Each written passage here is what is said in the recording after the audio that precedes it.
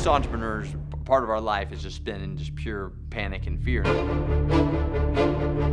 And one of the things that I think really propelled TOMS in the early days was the story was so unique. It was really radical. And TOMS has now given away over 80 million shoes to children around the world. We literally had created karma by setting out to do something to help people versus just trying to make money.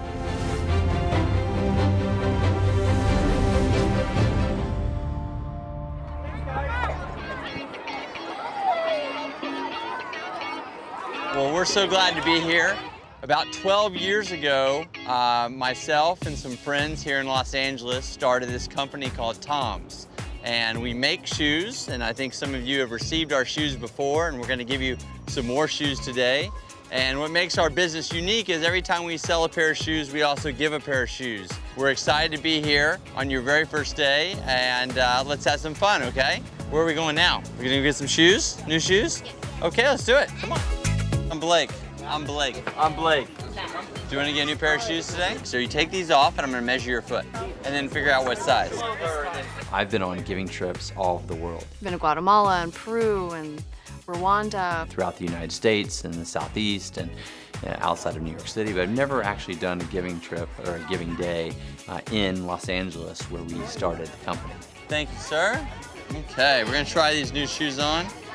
LA Best is an amazing organization that we've been partnering with for quite some time now. It's community-based, and I think here being in LA is really great, and also again, empowering kids.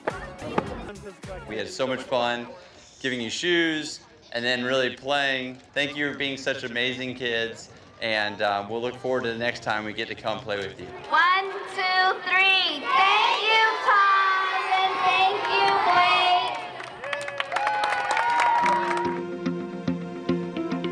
There was definitely an entrepreneurial kind of gene in my body growing up, but it was more channeled into being a really competitive tennis player. My whole kind of life from age about 11 to 18 was focused on tennis. I was just obsessed. He has always just done it on his own. When he was a little boy, he used to ride his bike to the tennis court every day after school and hit on the backboard. But I think after my freshman year in college, my dad was kind of like, okay, at some point you gotta learn to work. Tennis is great, but I don't think you're gonna be the next Andre Agassi. He said, you've gotta get a summer job. I was talking to someone about this kind of frustration, and whoever I was talking to said, well, I would love for you to teach my son tennis, and I'd be happy to pay you something like we pay at the local club or whatever. And that's kind of my first entrepreneurial thing I ever did. I basically went to Kinko's, made flyers, and within the next week I was fully booked up, and I was making hundreds of dollars an hour because I had multiple kids paying $25 each, and making far more money than I ever would have waiting tables. And so my dad came home from work that day, and he looked outside, and I was out there with my shirt off, hitting balls with the kids and stuff. And my mom was baking cookies and giving the parents refreshments. And my dad's like, what happened to the summer job? And she goes, that is a summer job. And he's like, what? And then I had this discussion with my dad that night at dinner, and he couldn't argue with it. And I think that's when he first realized I was gonna look at things a little bit differently than the traditional path. If he picked something he wanted to do, he was gonna do whatever necessary to make sure that he did it well. My sophomore year, I had an injury to my Achilles tendon. I had these crutches, and very quickly I realized I literally couldn't do my laundry. And we were talking about this, and I was like, yeah, Eric, my roommate, was kind of, giving me a hard time about all this laundry everywhere, and I was telling his dad that there's no place that does it, and his dad said, well, you guys should start a laundry business. There's probably a lot of kids at SMU don't want to do their laundry. And so then Eric and I just kind of took the idea and ran with it, and we started this thing called Easy Laundry, and we bought an old truck from a FedEx junkyard for $1,600. We only had maybe 10 or 15 customers that first semester. And so we recognized that we had to create kind of this illusion that there were more customers because no one wanted to be first. And so what we decided to do is we basically, every time we had to deliver their laundry, we basically we delivered it 6 times. People would say, gosh, I see you guys delivering laundry all the time. And I mean, we're being honest, we were delivering laundry all the time. We were just delivering the same 15 people over and over again.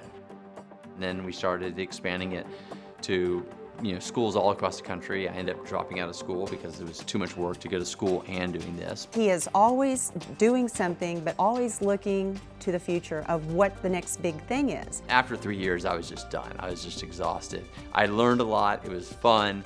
It was a great kind of stepping stone to everything else that I went on to do, but I was out. So I sold my 50% to my partner, and it still exists today. So I came out to Los Angeles, visit a friend that was, I think, either going to UCLA or USC, I forget. And I saw on the sides of buildings these massive advertisements, and every single ad was either a TV show or a movie star. And when I, just being curious, I called one of the names of the companies and I said, I'm curious, like, how much would it cost to rent? I kind of pretended to have like a startup and said, if I want to rent for my company, how much would it cost to rent one? And they were saying something like, $70,000 a month or something just crazy. And I thought, how does this make sense? And the only way I could understand it or wrap my head around it was all ego driven. So my kind of hypothesis is like, where else in the country could you have just as big egos in a kind of a specific industry where this doesn't exist? And so I decided to move out to Nashville because they didn't have this type of advertising.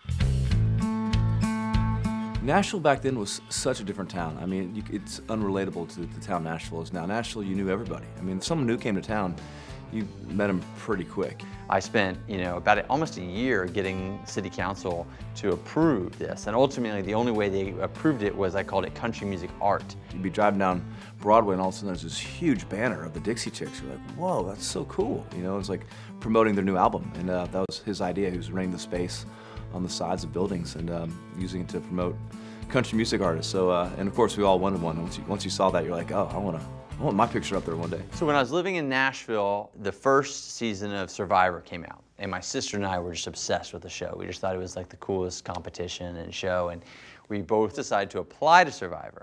And when we applied to Survivor, somehow in the millions of tapes and stuff that they got, a casting director realized that we were brother and sister, both applying for Survivor. They couldn't put both of us on the show, but they had this new show called The Amazing Race come out where they were teams. We were the youngest team on the show. I was 25 and Paige was 21. And after 31 days, we lost $1 million by 4 minutes. It was kind of crushing defeat, but at the same time, it was one of the best experiences of my life and something I got to do with my sister and brought us so close. And it kind of opened my eyes not only to, kind of the world and some of the challenges of the world and poverty and things that I saw that I'd never seen before, but it also, kind of introduced me to Hollywood and Los Angeles. And as I was out here, what was fascinating to me is like people still recognized us for quite a while after the show is over. And we would get like weird invites like, go to Will Smith's kid's birthday party because they were fans of the show or something. I mean, just like random stuff like that, right? And so at the same time, I was watching kind of the way culture was going and these reality stars were becoming more and more popular. And so my idea was pretty simple. It's like, okay, let's take like these people who are loving their 15 minutes of fame, let's extend it, and let's like create like other content around that. And so I tried to start a reality cable channel. I ended up getting a bunch of the winners of reality shows to invest in it, which was pretty awesome. So, people who won Survivor and the guys who beat me on The Amazing Race for writing me checks for hundreds of thousands of dollars. And it was an incredible adventure. I learned so much. Unfortunately, it was probably the worst business financially I've ever done. We ended up losing all the money after working on it for about 3 years, and largely just because we couldn't compete with the big guys. He is amazing at course correcting, at being able to recognize when something is not working and pivoting. These little lessons along the way, in a sense, was my education. It was my MBA, if you will, or my college education. So when TOMS came along and I had an opportunity that looked really exciting, I was able to probably have less, hit less speed bumps, less wrong turns, because I'd made so many already.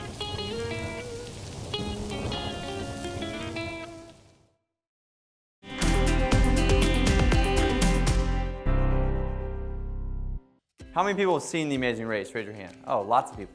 How many people saw it when I was on it a long time ago? Couple people, okay.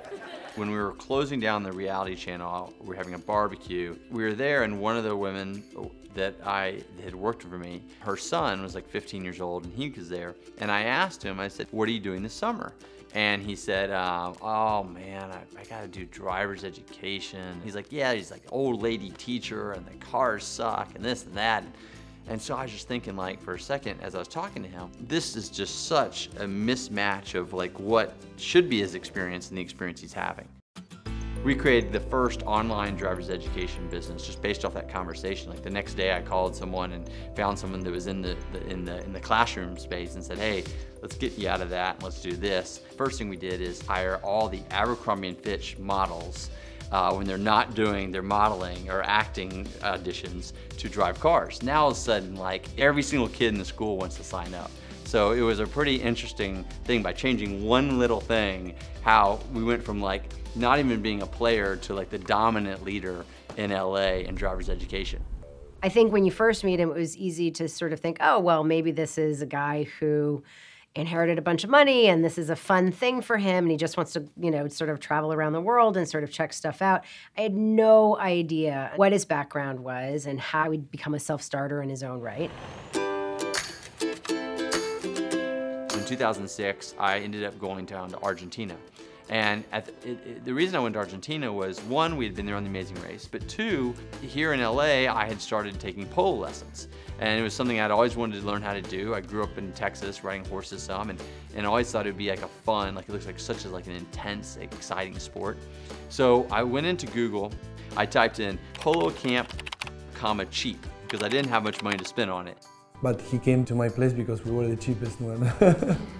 So he came to stay in the place by the polo fields and be every day playing polo, taking lessons and having fun. And they had a very Argentine, nonchalant, like, hey, we'll play when you want to play, we'll have lunch when you want, we'll take lots of naps. I felt so connected from the first moment. We were like, we could do something together and enjoying, and every time I was thinking something, he was thinking kind of the same. About 2 or 3 weeks into my trip, I was in this cafe in Buenos Aires, kind of wine bar, and I was by myself, and I heard some women at the bar talking in English, which was nice because most people were speaking Spanish and I didn't speak Spanish. I kind of pulled up a bar stool and and kind of introduced myself, and they told me that they were doing volunteer work, where they were going around to different parts of the wealthier parts of Buenos Aires, collecting shoes from people, and they were taking them to this area outside of Buenos Aires where many of the kids needed shoes. And so, I always like new experiences, and so I kind of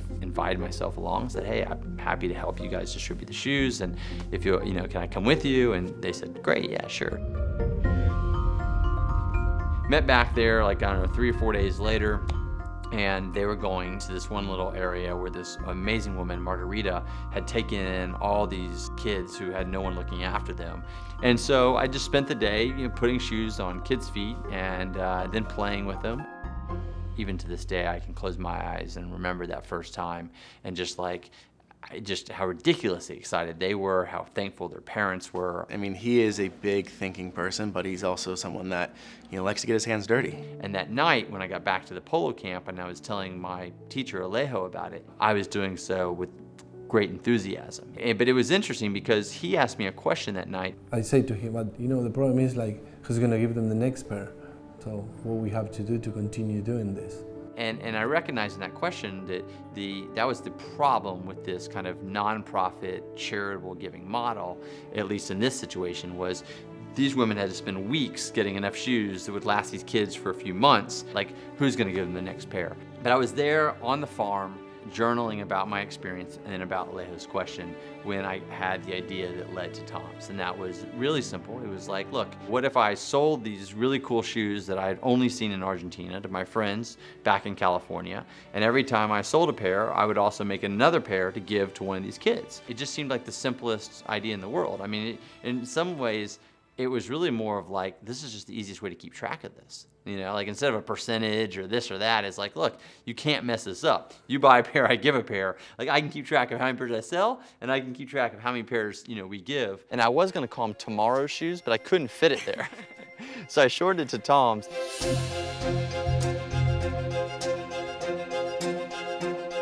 Blake comes to this work from a completely authentic place. And what I really admire about him is that he decided at the very beginning, this one-for-one model, this was just going to be how he built this business. You know, we weren't in the shoe business before, and I had no idea how to make shoes. It was all about passion. This guy, Jose Torres, was our original manufacturer, I guess you can call him, or craftsman. And we convinced him to make these shoes. We made 250 pairs, put them in a couple duffel bags we bought at like the Argentine Foot Locker. I still have the picture of Blake on the check-in, taking the big bag that we bought in the store with the 250 pairs of shoes to ship there. I flew back on American Airlines and just tried to start selling them to friends and family. And at that time, I don't think I could fully grasp, or anyone could fully grasp, what TOMS was. I had this dinner party in my apartment about 2 weeks after I was back, and I invited basically kind of all the girls I knew around Venice to get their thoughts about these shoes, to find out like what stores they think I could sell them in. Blake, he was a serial entrepreneur. He started all these businesses, but he didn't know anything about fashion. I mean, it was like so comical now that I think about it. Like I had my duffel bag, we walked in, like I wanted to sell you shoes. So actually I got like just stone cold denied, not even a conversation in like 5 or 6 of the stores that this girl had given me on her list, and American Rag was the last one. He just brought up a few samples that he had, and I mean, it's really straightforward, so it just sounded like, hey, these are cool shoes, it's a great cause, why not? So we sold 80-something pairs of the 250, so that was a pretty big amount of my inventory, so I was pretty excited. A couple days later, I get a call from a writer at the LA Times, and she's like, I'm gonna write a little story about you. And the next Saturday, we're on the cover of the calendar section of the LA Times. We sell 2,200 pairs, $85,000, and I only have 60 pairs in my apartment. I remember like taking a cab straight from Buenos Aires to Jose's house where he was like making them one at a time in the garage, and I walked in with the article and I was like, the little Spanish I know, I was like, muchos zapatos rapido. And they looked at me like, what? The first couple of days, I was in a customer service role, really calling back customers because we had this crazy wait list and crazy interest in the product. And the funny thing was when I got back, 2 days later, I get a call from Anna Wintour's office, Vogue magazine, wanting to have me come to New York to talk about TOMS. And here we were, this small startup with 3 full-time employees, if you count Blake, in his apartment, just trying to manage all of the interest. Everyone, who read that article, especially buyers, assumes. We started getting calls from, Bloomingdale's and Urban Outfitters and Macy's and Barney's and all these places, even Bergdorf Goodman we got into. I mean, it's crazy. You have a great thing called the shoe drop? Yes. So what happened was in October, we went back, we sold 10,000 pairs, went back to Argentina, and we gave 10,000 children shoes who've never had them. The first giving trip was, one of the life-changing experience that you can have. And so he asked a small group of friends and family to go on this first giving trip down to Argentina. Kind of the Argentines, the Americans, get on these crazy Greyhound buses that we rented, and so we would put the shoes and the cargo components below the bus, and then we would literally drive and even sleep on the bus many nights from town to town. It was amazing. It was super emotional and exciting, and we didn't really know what we were doing, but it just felt so like Wild West, and it was, I guess. And it was great. It was probably the best trip of my life. Literally the first day I walked into the surf shop. Door opens and in walks Blake. My now wife was working behind the counter.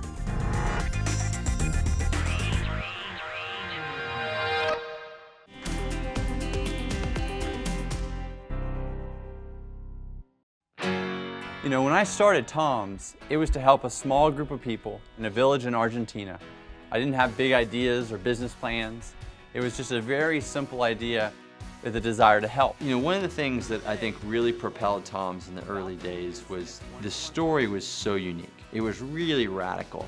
So much of my job was traveling around the country just telling the story at universities, and I would go do talks at Nordstrom, and we had an Airstream we traveled in, and it was literally just like get the story out there, and that was like job number one. He's the man behind TOMS Shoes. And call him a shoe CEO with a soul. He is the chief shoe giver. So in 2009, I heard that I could sell the rights to a book and get some significant money. And so I sold my story and my book to Random House and got a huge advance, which I used to fund the business, but then proceeded not to write the book because I was too busy running the business. By the time of June 2010 came along, they gave me an ultimatum. They either had to give back the money, basically, or turn in a book by Labor Day. And I'm thinking, I want to go somewhere where I don't know anyone and I can just write all day long and get this thing done. And so I went to Montauk, New York. And this was before Montauk was like as popular as it is now. Kind of a, a little bit sleepier town outside the Hamptons. Great surfing, which I love. So that was my plan. And literally the first day I walked into the surf shop to get some wax for my board, and my now wife was working behind the counter. I remember I was on the TOMS website, and I was like, I love this, what this mission is about, this company's about. I have the shoes. I went to FIT. I have a degree in advertising, marketing, communications. And I was like, how can I get a job at TOMS? The next morning, I had to open up the surf shop, and the first thing, the door opens, and in walks Blake.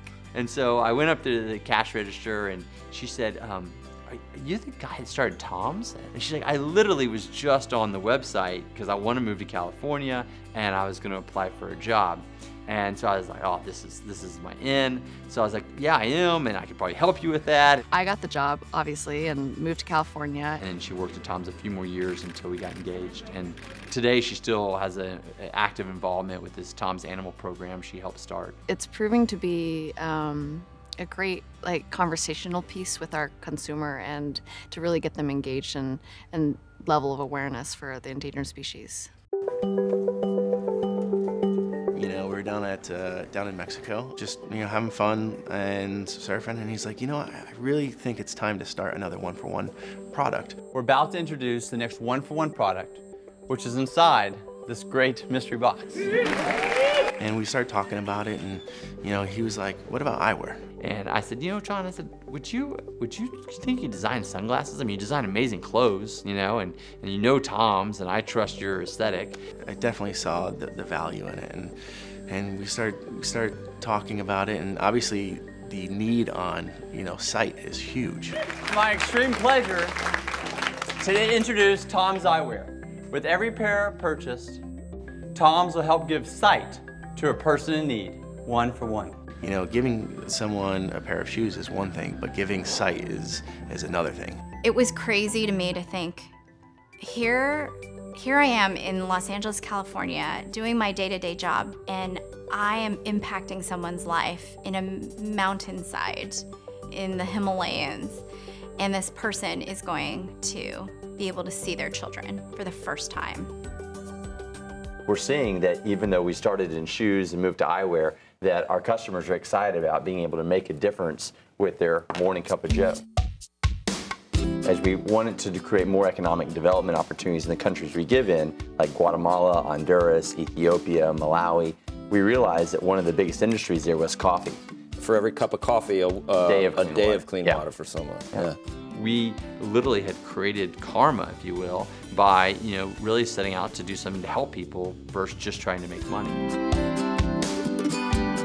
I kind of woke up in early 2014 and largely just felt overwhelmed, lonely, and super stressed, because now went from being super fun, startup environment, to we have a $500 million business. People are depending on us now. I take my hat off to him to understand the business had reached a certain place, and that it now needed a bit more than what he was even capable, he would say, was capable of doing on his own. I spent a lot of time talking to a lot of private equity firms, ultimately did a deal with Bain Capital. I sold 50% of the business, which is a very unique number, actually, in that type of deal making. When the investment came in that was so sizable, he already knew what to do. He knew in his heart and soul what to do, and he and Heather together have been building a real understanding about what it means to be very successful. For him to make the decision that he was ready was really brave of him, and it was the right choice. Blake has this ability to always see the glass half full, and somehow it always is. When we had this big liquidity event, I talked to my wife and I was like, look, we're never going to spend all this money. So let's take half of it and dedicate it to investing in social entrepreneurs. And if we make good investments, then that fund will get bigger and bigger. And then long after we're gone, this will exist to help social entrepreneurs for a very long time. As more and more young entrepreneurs want to integrate purpose at the beginning of their entrepreneurial journey, they look up to Blake as somebody who was a pioneer in that. It's fun to see these early stage entrepreneurs that have been somewhat inspired by TOMS, wanting to create businesses that aren't just there to make money, but to really have social benefit. And that's something I think I'll do the rest of my life.